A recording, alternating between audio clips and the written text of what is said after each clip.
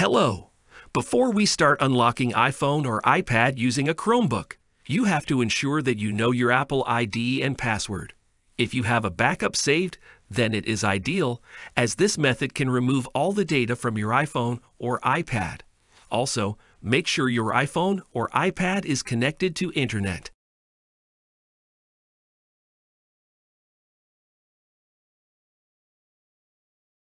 Go to iCloud.com/find.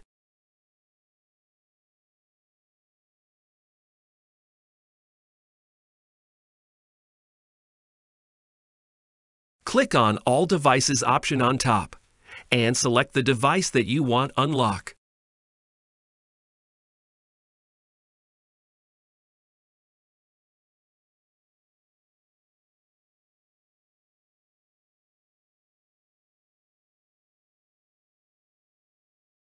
Before this step, make sure that you have a saved backup as it completely remove all the data, or you can also continue if you have no problem with losing all the data.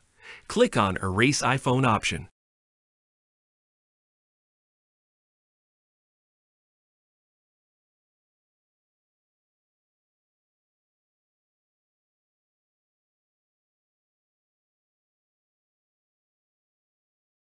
Wait until the erasing gets over, as it takes some time.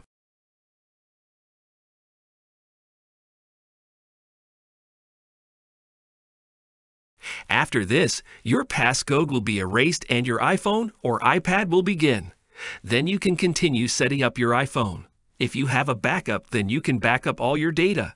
Thank you for watching this video. Consider subscribing.